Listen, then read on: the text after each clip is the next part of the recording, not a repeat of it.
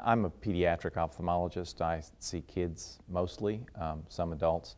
And my treatment philosophy is I want the parents and the patient to be involved in the care.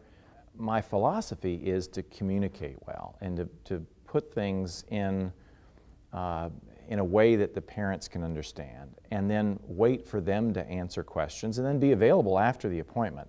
So I want to make sure they're a partner in the treatment. That's my philosophy.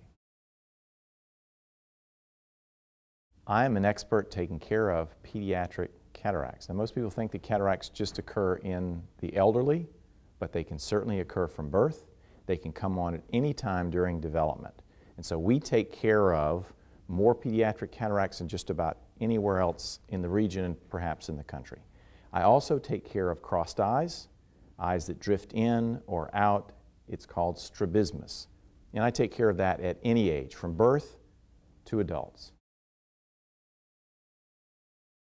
I think here at MUSC, our team is second to none. We have more experience with eye conditions and disorders in children than anybody in the region, certainly anybody in South Carolina. We work very closely with the other eye care providers in South Carolina, but our team can really handle any of the problems that kids have with their eyes.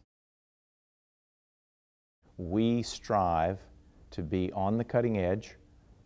We've actually written the textbook for pediatric cataract surgery, and we strive to stay with the best evidence and the best treatments, and we think that we deliver with pediatric cataracts better than anyone in the country.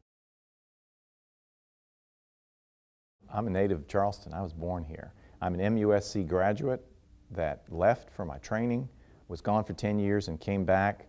I've been on the MUSC faculty since 1990. I wouldn't work anywhere else. I love being in my hometown and working in my alma mater with a great team.